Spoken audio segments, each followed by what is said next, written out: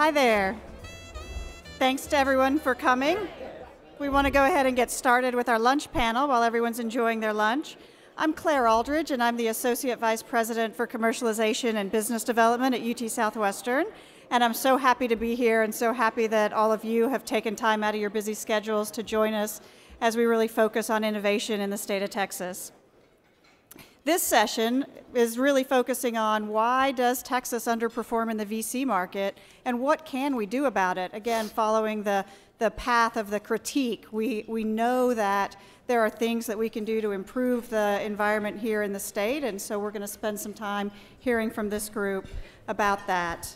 Our panel will be moderated by Andrew Strong. Andrew Strong is a partner at Pillsbury, Winthrop, Shaw, and Pittman, and he's a partner there and has represented private and public company clients in the life sciences, emerging technology, energy, and transportation for the last 25 years. And he's worked along the entire continuum from startups all the way to Fortune 500 companies.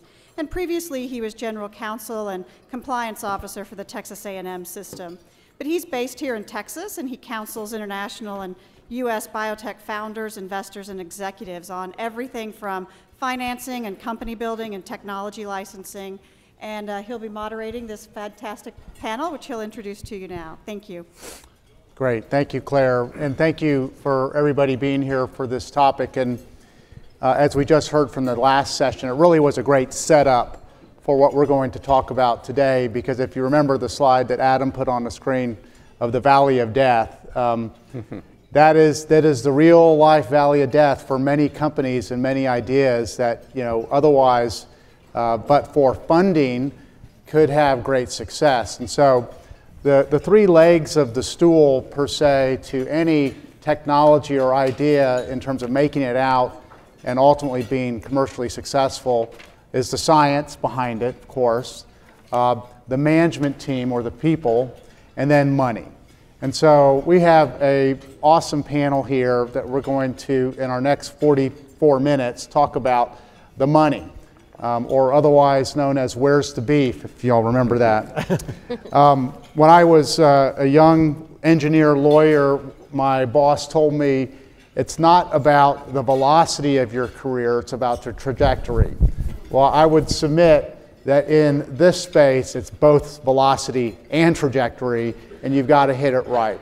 And so what we'll do over the course of the next half hour to 45 minutes is we'll kind of have each of the panelists give an introduction of themselves and kind of what they do. I've given them each some topics to cover, and then we'll do that as quickly as we can. Then we'll kind of get into a dialogue on some questions about what is going on in Texas. We're tops in the nation in terms of research dollars, but in terms of venture dollars, we're not anywhere close.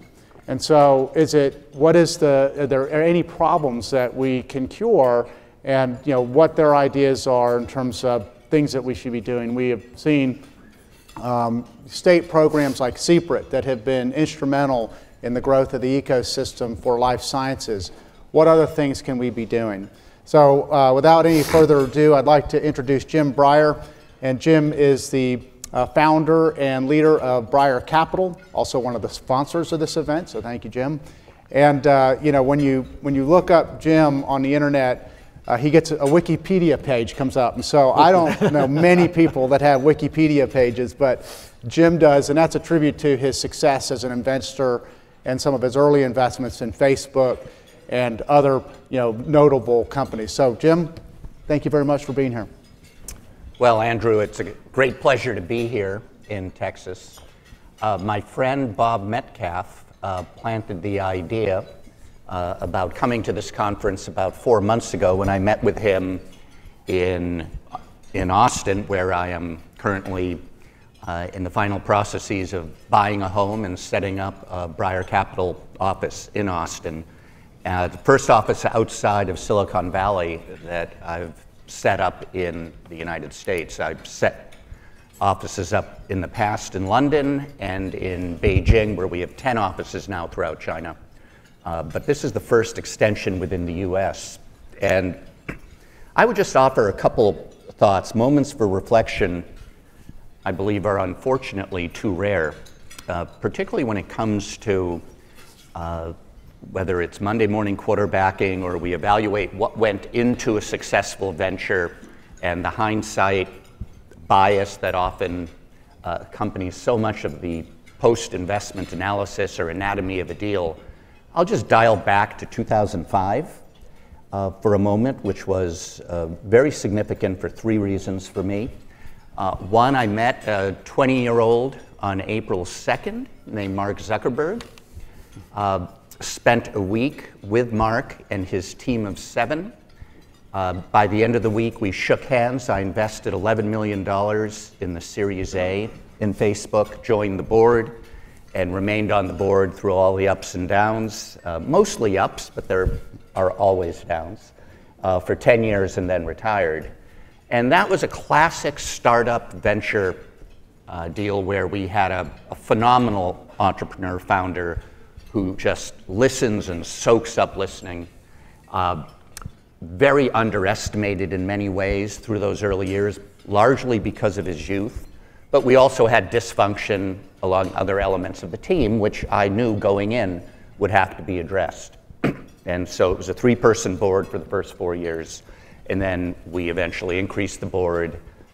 Just as important as making the investment, all of you will relate to this, is when I worked very hard, helped Mark hire Sheryl Sandberg in 2008. And that was a critical element of the journey. And so that's one of the classic early stage venture capital, raise enough money for 18 months, reduce risk, raise money at a higher price, hopefully, continue to reduce risk as we try to build a very sustainable leading company, just the way 3Com or Cisco or many others did it over the years. And that's still the bread and butter, and that's a phenomenal opportunity, I think, for Texas. One of the compelling reasons for me on Texas is I'm seeing so many of the best and brightest early 30-year-olds from Alphabet, Facebook, Amazon, Microsoft, Apple, moving to Texas and starting new ventures, doing the fastest, best ad technology. No longer is a mission-driven, exciting proposition for many of the very best entrepreneurs. And so I think we're going to see a tremendous response in areas of where AI meets medicine, where AI meets public policy. AI, last night I was speaking to many of the military leaders that were there last night, and the importance of AI, certainly both proactively, offensively and defensively, around protecting, whether it's a police force, a fire department, or of course, with all that's going on internationally. Another venture deal, a little less conventional, but a very important one, and I think as we look at Texas, we'll see more and more of these, and that was a management buyout. I worked with a team at BBN for about a year.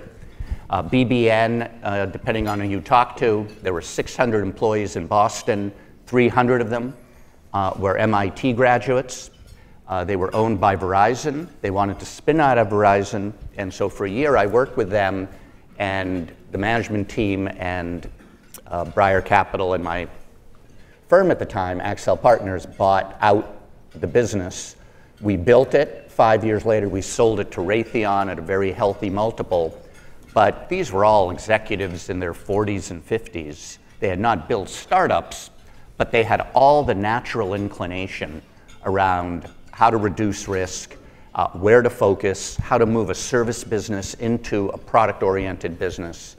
And so often when people think of venture capital, it's the classic early stage, which I think is a real critical role that the US plays in the world. There's no other venture ecosystem like it. But I look back at BBN, and I've had some wonderful luck in companies like Marvel Entertainment, which I invested when it was a little bit later and remained on the board for 8 years. Venture capital really is alternative investing and applying creative approaches, trying to build public world-class leaders. And when I, again, did the bottoms-up, the top-down, not only in the United States but around the world, I really believe the areas that are going to be most profound over the next couple of years in the areas where I invest, artificial intelligence meets medicine, artificial intelligence in areas that I discussed around 5G, vision recognition. I think it's going to be Silicon Valley, it'll be Texas, and it's what we call the Southern Bay Area of China as clearly the three leading ecosystems in the world. And so what gets me particularly excited, as I'm sure the newest individual to the state of Texas, is one, how welcoming Texans and my business associates have always been here, whether it's Bob Metcalf, I was on the board of Dell for 5 years, could go on. And there's an entrepreneurial spirit, a technology underpinning, and a leapfrog opportunity in so many ways. And that's what I'm hoping over the next decade and two, to participate in a very active way, provide guidance when I can, help. And I think we'll have a very different headline 10 years from now around Texas and where Texas performs relative to worldwide VC funding, and most importantly, how it performs in terms of generating phenomenal companies and returns over a long period of time. So a very exciting time here in Texas. Thank you. Great, thank you. Next, we have Jerry Sewack, who's with RA Capital, which primarily invests in life sciences companies. Jerry's background's in molecular and cell biology, his Ph.D., and I want him to talk about how RA Capital looks at investing in companies and also how it's leveraging its scientific internal expertise. And Jerry's got some slides. Which may or may not work, but that's always the case, right? I don't know if you can advance them from the back. If not, that's fine as well. So I'm Jerry Sewack. I'm part of the venture team at RA Capital. RA Capital is a multi-stage investment company that's dedicated solely to investing in innovative and disruptive technologies and companies in the life science space. So on the panel, I'll try to give my perspective on, from a life science perspective, where Texas is compared to all the other technologies we see in all the other areas and ecosystems that are around it. You can advance it one. Because we're a multi-stage fund, we have the ability to invest in both public and private companies. That allows us the flexibility to be involved with innovation in companies from inception all the way through commercialization. And so that gives us an interesting viewpoint on the whole kind of life cycle. So we participate in seed rounds for startup companies. We're also involved with investing in private rounds, AACs. We can lead those. We are also involved, one of probably the preeminent crossover funds in the life science industry. We were part of the crossover team that did Peloton from Texas as well. And then we also can support our portfolio companies when they're on the public side. We try to provide more than just capital. And as part of that, when I was hired at RA Capital 8 years ago, was to put together a team that's called the Tech Atlas Research Group. So Peter Kolchinsky, who's our managing director, is a very insightful, out-of-the-box thinker, and he devoted a lot of time and resources to putting together a very large team, especially for the size of the fund at that time. It was probably about $250 million at the time. Fast forward to 8 years later, we have over $3 billion in assets under management. He wanted me to hire a team that would look at all the competitive landscapes where we invested to make sure that we understood the context of everything that was available, where the unmet needs were, and what would be successful in these different areas. And so we have a team of over 30 people now who just do research in these different therapeutic indication spaces. They all have backgrounds similar to mine. I have a Ph.D. from Harvard Med School. So we're very science and data driven in the organization. And so this gives us a unique perspective to kind of compare where technology is coming from, how it's fostered, and my role on the venture team now allows me to look at what it takes to kind of start up a company. And so as we're thinking about comparing Texas to other areas, I think one of the things that came to mind is how do we look at an investment? And I think Dr. Olson spoke on the panel previously. And so I think I'm going to confirm a lot of what he said about the life science industry and kind of the early, how do you translate medicine from academic institutions and move it into a company format. And I think that's interesting because I'm confirming it from the investment side. So he's from the company startup side, but I think from our side, it's what we look for as well. Everything that we look for what we think could be a good investment and therefore what we think would be a successful company and would bring a therapeutic that would be disruptive and bring something to a patient's lives is looking for a leverageable idea or an asset. When we're very excited about what's going on in Texas now. Actually, my colleague Netta is based here. So we have a presence here because we're so excited. We want to make sure that we're able to be a part of what's happening. The research, the academic and translational research is just really elite and world class down here.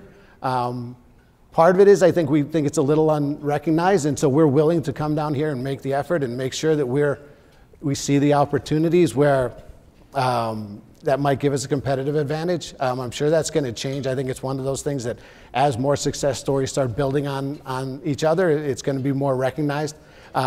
We think communicating the ideas is super important, and we see that in different areas. There's areas in Baltimore that also want to become kind of biotech hubs where communicating the actual opportunities becomes as important as generating the ideas. And so Netta has had the great fortune of working with Claire Aldridge at UT Southwestern and Farhan Prat over at MD Anderson, where they're really facilitating our ability to evaluate all the different ideas and really be there to kind of support that type of activity. I think the next thing that we kind of look for is proof of concept. And I think this is where we're a Boston-based company, and so we see kind of the Kendall Square ecosystem and how powerful that is. I think having the great ideas and then taking them the next step where you need to look for something that really shows you that this is a great idea that has a direct path to what we like to call the killer app, or just really solving an unmet need where it can compete and be the best technology. Those are the things where you need to build a team. And so there's been some discussion of having the recruitable talent and kind of a critical mass of people who are kind of skilled in the ways of translating something into industry. That's something that Ned has told me, and I know I've looked into CPRIT and some of the other things, the inspiring talk by Dr. I'm sorry, it's Priest from MD Anderson. I'm sorry, I forgot his name. But the inspiring talk that he gave about trying to put together the right translational teams to really build that infrastructure here so that when venture capital comes in and they do fund a company, they continue to fund a company that's based in Texas. So I think that's somewhere where if you put in the infrastructure, if you put in the incubator space, that's some things we see like Lab Central, different things we see in Cambridge that really fosters that critical mass. Once you start building that, I'm a big baseball fan, so it's kind of, if you build it, they will come, I think is the way to do it, and it just takes time and money and a commitment to doing it. So that's kind of our thoughts on the Texas system. Great, thank you, Jerry. And next I'd like to turn to Kerry Rupp, who's a general partner with True Wealth Investors, venture firm, and their firm invests primarily in women-led businesses. And so, Kerry, tell us a little bit about yourself. And Sure, yeah. So as Andrew mentioned, I'm with True Wealth Ventures. We're an Austin-based, so here in Texas, VC fund. We're small and we're niche, and that's really specifically what I'm going to talk about today, the importance of that, or why you might actually want to target a small niche firm. So we're a seed stage fund. We invest actually exclusively in women-led companies as an investment thesis. And so we look at the fact that there's a lot of data out there. If you haven't seen it yet, it's the last couple of years has actually finally been proliferated, that when there are more women in senior leadership in companies, they outperform. And yet today, even today, since that data has been out for several years, about it's grown from 2 to 2.2% of venture dollars are going to companies with a woman CEO. And even if you look at companies that have at least one woman founder, it's 15 to 17% of companies that get funded have a single woman, executive on the team. Yet there's data that shows from the Fortune 500 companies all the way down to venture-backed startups that when there are women leaders, the companies have, in a McKinsey study of Fortune 500 companies, 40% higher return on equity, 56% higher EBITDA, and so it's a missed opportunity. For us as a venture capital fund, that's a great place to invest. And we took that thesis a layer deeper to say, well, women are making 85% of consumer purchase decisions. They're making 80% of healthcare decisions. Certainly in those markets, there ought to be at least one woman on the executive team bringing that perspective. I mean, it's pretty obvious, but not obvious because it's not happening in those markets. And so we specifically invest in what we call sustainable consumer or consumer health. So things where consumers are making the buying decisions, but they're either in healthcare or things that are improving the environment. In addition to this venture fund, I've actually been teaching for the National Science Foundation's I-Corps program for the last 4 years. I imagine a lot of you in here know what that is, but we take Ph.D. candidates and the professors who have an invention or an innovation that's generally been NSF funded. It can be NIH or other agencies, and if they think they're ready to take it to market, actually help them go out and do customer discovery to identify, is there actually a market? This invention may be novel and it may be the first time that's ever been invented, but does anyone care in the market? Is there anyone who actually has a pain that for whom this solves a problem, they're willing to actually pay for it? And so over the course of the last 4 years, I've been doing that with literally hundreds of academic teams, both at the national level and at UT and with some other programs in Austin. And so I think it really brings some great perspective to both what's happening in the commercial world of fundable startups and then the early stages of academic teams that are trying to find their way to be actual startups that are going to get funded. And so obviously I have a very niche focus. It probably doesn't apply to a lot of you, but I think what's important is to understand why it matters to have funds that have a niche focus. If you looked at, Austin has been ranked for the last several years as one of the top startup ecosystems, and that's great. And when we look at venture capital in Texas, 2 to 4% of venture capital comes to Texas, so we're the 5th largest market in terms of venture capital after the Bay Area and New York and Boston and LA, and yet it's 2 to 4% of dollars. And so there's money there, but there's not a lot of money. And when you look at it, if you looked a couple years ago, almost all of the VC funds, literally almost all of them, were doing B2B SaaS software. We're in a room full of engineers and medical professionals and scientists, and I bet you 1 to 2% of you are doing B2B SaaS software. You're probably doing really hard tech, physical manufacturing of products, et cetera, and that requires a completely different kind of investor. You aren't going to convince a B2B SaaS software who's used to a company that has 0 marginal cost and really high scalability to invest in your company. So you have to find VC funds that actually are interested in, understand, and have the patience and tenacity and relationships and expertise to actually go help you with your product. And what that means is a lot of hard work on your part to identify the VCs who actually have a matching value proposition. So just like we teach customer discovery to startups to go understand who's your market, who cares about your product from a customer point of view, you really need to go understand who your investor is and how they work and what drives them. So Katie alluded to it earlier. One of the things about VC funds is that we have generally a 10-year time horizon. And when we're writing the check, we need to know we're going to be able to get the returns back within that timeline. And so if you're in year 4 or 5 of a fund, in the end of their investment period, the company needs to be even further along and more likely to be investable. Like literally understanding the business dynamics of what happens in my firm. It also might mean that your investor might be better suited to be a family office who has a multi-generational timeline to make bring the money back in, et cetera. And so the importance of finding an investor who understands your industry, who cares about your technology, who has the right relationships in your industry to help you get customer contracts, who has a lot of the technologies you guys are probably working on might be being sold to huge big corporate entities. They might be being sold to the government. Think about the sales cycle. You think you have a deal. They've said, oh, we're definitely going to buy it. We just need to get into the next budget cycle. And 2 years later, you're still waiting for that contract to sign. You need an investor who has the timeline to actually stick that out. That is not the same kind of investor who is looking for a really fast, highly scalable, let's turn this investment around really quickly kind of model.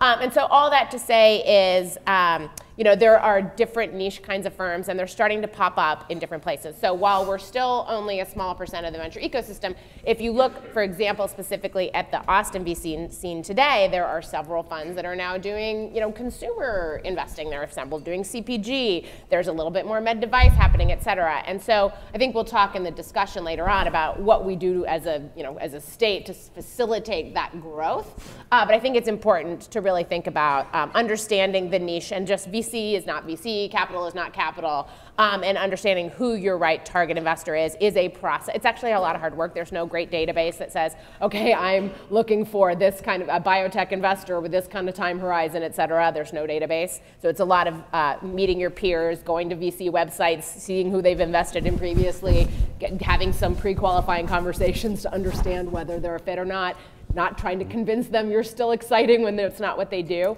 But I think sort of that's the theme of my talk is, really understanding who the right fit investor is for you, and that niche firms can really have a fit, especially those that are willing to work with commercializing university technology, which is really different than, some 20-year-old kids out of Harvard who are going to go do something in software that they can do without a lot of cash requirements. So.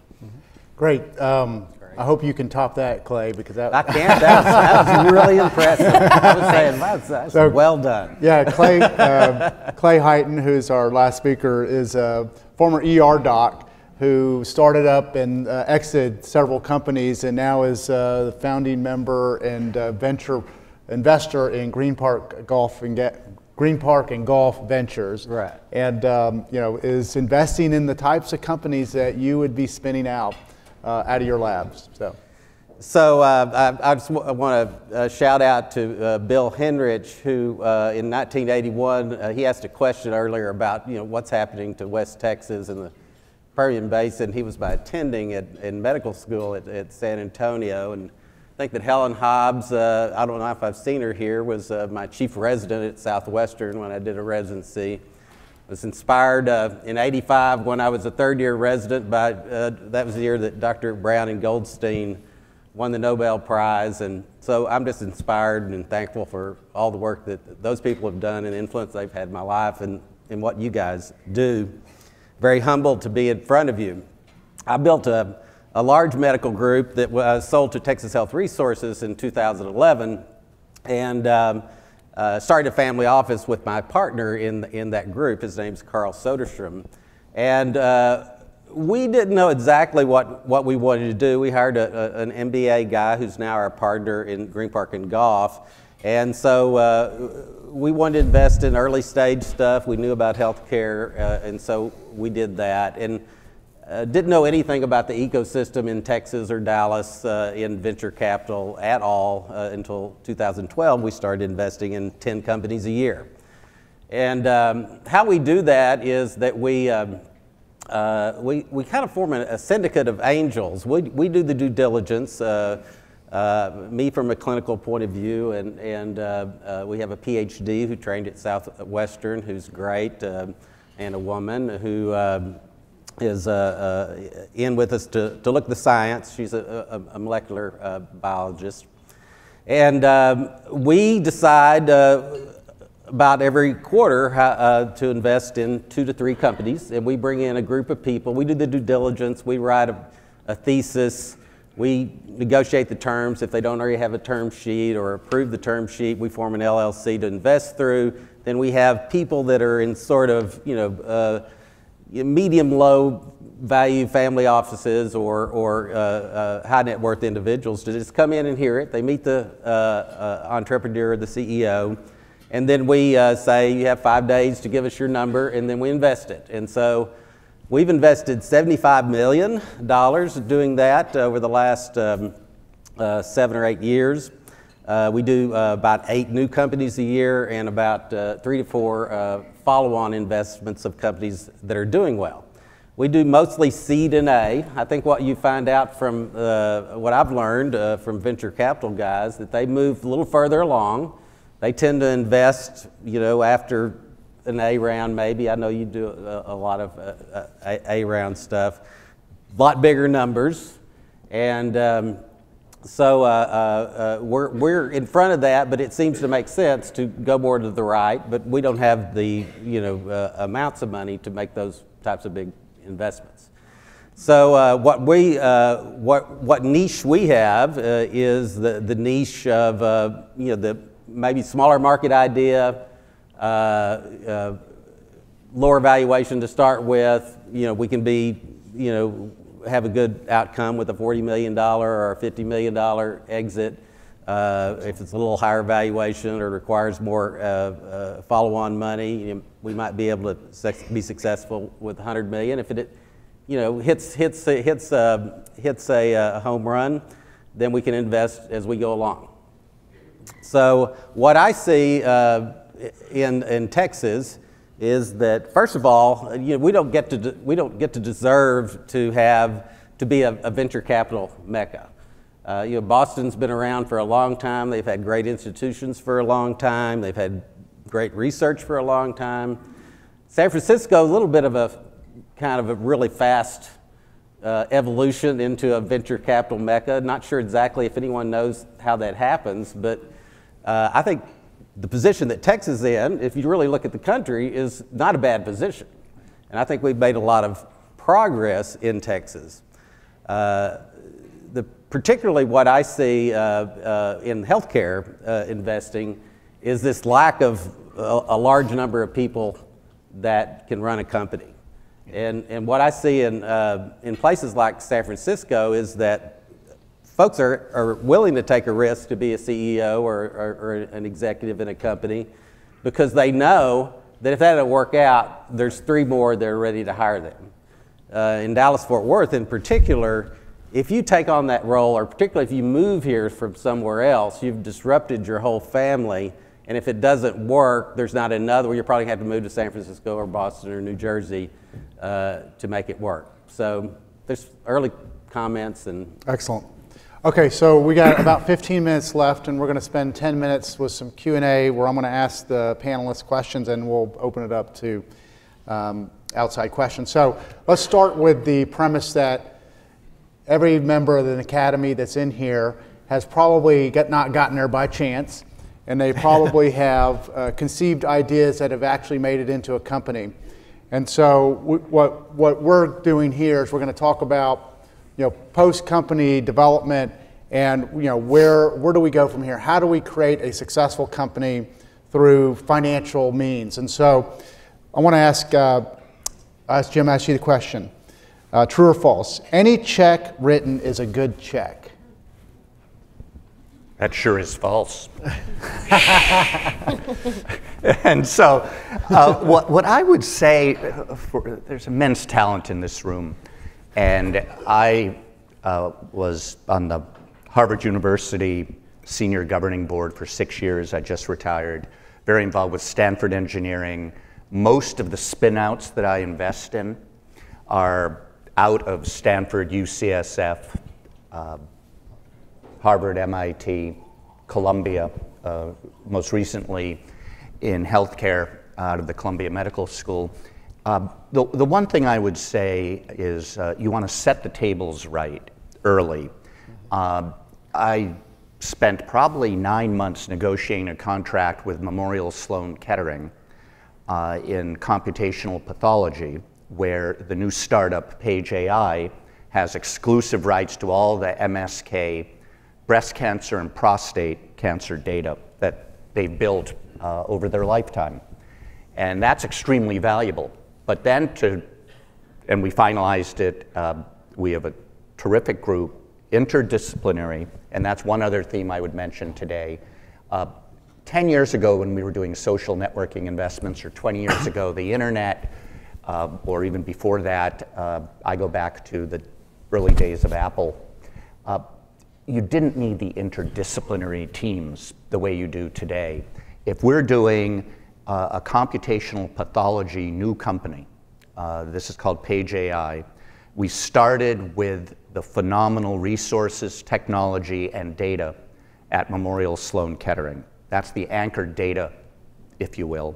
We're talking to MD Anderson and Yale and Stanford and UCSF and the Michael and Susan Dell Medical School to add additional very high quality data to fill out the different elements of where we want to go as a company to eradicate, to the extent we can, cancer in a reasonable amount of years. But boy, then you have to bring in the brilliant machine learning types from Google and Facebook and Amazon, who are in their early 30s, whose pace is one of let's break things, see how it works, break things again. That's not going to work with the FDA. as you would imagine. And so getting the cultures integrated, getting the genius pathologist, in our case at Memorial Sloan Kettering, David Klimstra, to work with the 32-year-old ex-Google Facebook engineer, where they just have different views on pace and product and how to introduce something to the FDA and when. Those are the big challenges, but that's, I think, where all the hard work, deep knowledge present in the room today, that's where it's really going to pay off, because starting with very deep intellectual property that's highly defensible, and then building interdisciplinary teams around that to figure out how to go to market through partners, direct, that's the art, if you will, of creating the business. And that's why this is such an exciting time, whether it's Texas or whether it's a lot of the great academic institutions in our country in particular, medical schools, higher ed departments, where if the chemist at Harvard College of Arts and Sciences can interact deeply with the chemist at Harvard Medical School and Brigham and Women's, and then add in 5 to 7 brilliant programmers, we can change the cycle time. It takes 10 days typically to get slides back, whether it's prostate or breast cancer. My goodness, if we can make that 2 days with far better accuracy, think of what we're doing in terms of physicians and patients and medical care. And that's the path that we're on and we're proving right now. And so there are a lot of other areas where that's the case. So it's necessary to start with brilliant technical insights, defensible work, but it's certainly not sufficient. And it's that sufficiency which we as venture capitalists spend so much time trying to get right. So the sophistication of the technology merits the sophistication of the investor. Absolutely. That anybody who would write a check is not necessarily the person you want first in. Great. Well said.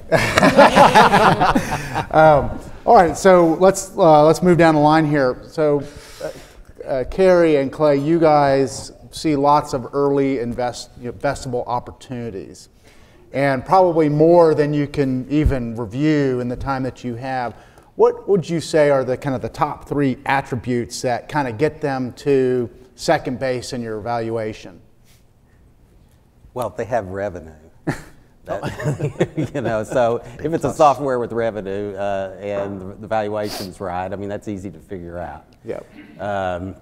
If it's really great science, and Lauren Tyra, our scientist of the group, looks at it and says it's really great science, and we're lucky enough to be able to participate in something like that, then that's great. From a CEO point of view, I think that we're looking for folks that are good listeners, that are learners, that create opportunities for their employees and have a culture where people have fun. They're that kind of person and people want to work for them, and that they're all in, and that they've left their other job, and they have to make this work or they don't have a plan number 2. Great. Kerry? And I like to joke that, like in real estate, it's location, location, location. In startups, it's team, team, team. But I'm not really joking, actually, though. And so often, especially with academic-driven teams, the thought is obviously that it's this idea or that it's this great innovation or technology. But that, again, going back to this, it's necessary but not sufficient. In fact, it's one of the reasons a lot of things fail. And when you say team, it's this whole set of both, quantitative and qualitative things about that person's, the team's expertise and their complementarity, et cetera. But it's also, as a VC, taking it from is the science amazing to is the business going to work, about the ability of that team to be market-facing and customer-facing, and going back to that concept of customer discovery, understanding who their customer is, what drives them, what problems their businesses are having, and why the solution that they're building is actually going to meet a must-have need for them and work in a business model that works for them, that the finances actually work in a way that the value is there. And those are things that most of the people that are working in engineering and science and medical labs don't have expertise around.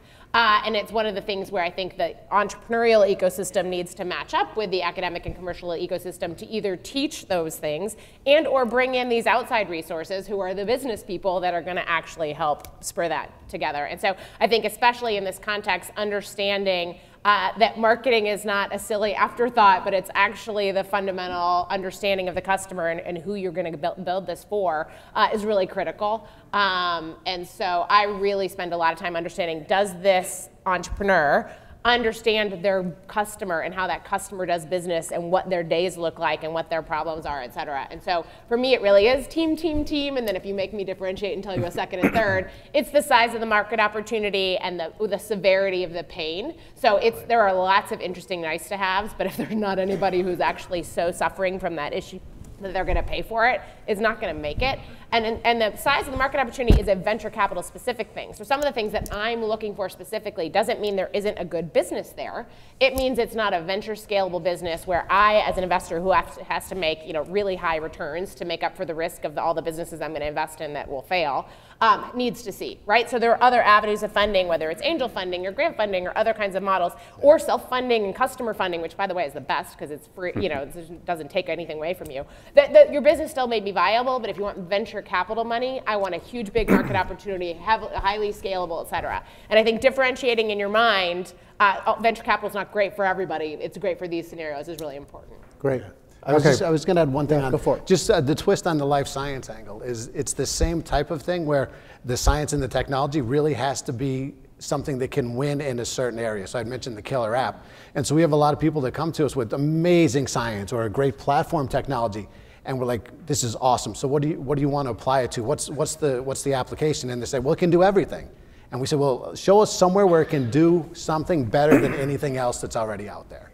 And that's a really tough thing to do. And so we try to help them, and we had the maps I had shown before, trying to guide them to do that. And so the technology could be there, but understanding if you can start to think about what is the real application where people will want to use this, and this will help patients, and this will be disruptive, that's really critical. So I'll make one more question and we'll open it up. But I was thinking 8 days ago, I was thinking 20 years ago, I was in Las Vegas waiting for Y2K to have the world explode. And around that same time, I know just from reading newspapers in Houston, or Chronicle and the Dallas Morning News, there was this thought of this brain drain going on in Texas, where a lot of our ideas that are grown here are taken to other states, California, Boston, wherever, and the technology will grow. So we have changed that. CPRIT has been a part of that in the cancer therapeutics and device area. But for you guys who are out of state and looking at Texas, and we talked about velocity and trajectory of these companies. Velocity is obviously important. That's why Dr. Olson talked about Exonics going to Boston. What do we do now? I mean, you're coming here. That's fantastic. RA's got people here. Right. What's our next step to continuing the velocity and keeping these companies in Texas? I was just going to say, I think building that infrastructure, so I think you may not have the CEOs immediately or kind of the senior industry level talent that would be able to kind of do everything. But I think if you start building the infrastructure around incubators, where you're starting to take people who are trained here, who've gone to school here, they're starting to learn what it takes to make a translatable idea. Start investing at that stage, that'll start kind of seeding the whole thing, and it'll start creating that critical mass that'll allow you to kind of continue to build off that. Right. Jim? Well, if we look at the history of Silicon Valley, and venture capital really was started out of Harvard Business School in the late 50s. So we really can look at the Boston ecosystem in California, and there are a lot of similarities. One, venture capitalists work best when they're working together in very complementary fashion. And so I have a couple good friends at a firm called Sequoia Capital. We will compete like crazy for a new deal in the morning, but then we're sitting around the table as board members of the same company in the afternoon trying to get the company to do certain things, either recruit or sign a deal. And so it's a very cooperative, welcoming community when the venture capital personalities are working and when they're working really well with the startups. And that has been the history of venture capital by and large in both the Bay Area and the Boston area. What I would also simply add on Texas, my goodness, there's so many silos. You all see it in universities. I saw it as an overseer of Harvard and on the engineering advisory board at Stanford. It really is quite preposterous to see, if it's a new healthcare deal, Brigham and Women's not cooperating with Mass General because they have different endowments, and the trustees feel at Brigham they want to own a certain technology, Mass General the same.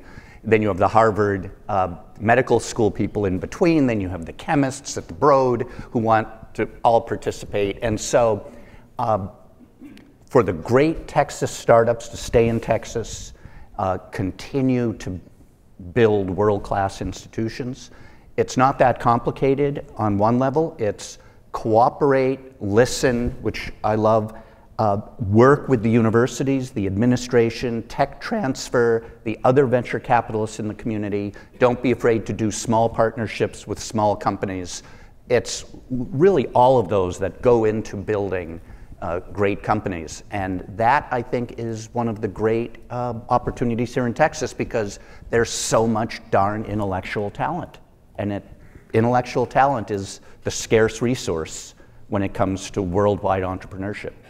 Andrew, can I add? Sure. I just have two quick propositions around how we can bring more capital to Texas too. And so the first, I'll try to be really brief on this because I know we're running out of time, but Texas institutional investors like UTIMCO and TRS, ERS put a lot of money into venture capital funds, most of that in California.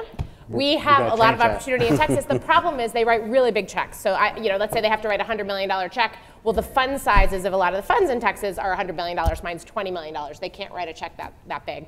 And so one of the ideas is to create a fund of funds and to let UTIMCO and some TRS, et cetera, put money into a fund of funds. The fund of funds can write smaller checks into Texas-based investors. I think that should happen. I just want to throw it out here. You just got drafted on the team that Larry Peterson's putting together. Right, right. I think that's really important. And then the second thing, just really briefly, is that by 2030, 2/3 of U.S. investable assets will be in the hands of women. They have not traditionally been investing in VC firms and in the LPs that invest in VC firms, yet that's the largest transfer of wealth demographically that the world has ever seen. And if we don't get women doing this kind of investing, we'll have a competitive disadvantage problem in this country. So it's like a patriotic mission for women to start investing in venture. Our fund got 80% of our investment from high net worth women and family offices. And so I just want to raise that specter that women are making purchasing investments every day for their family. They ought to start making investment decisions that help fund the innovation ecosystem.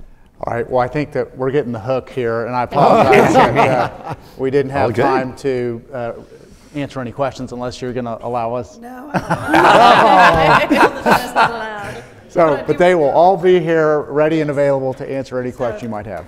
Thank Andrew. Thank you the fantastic panel that we've got here.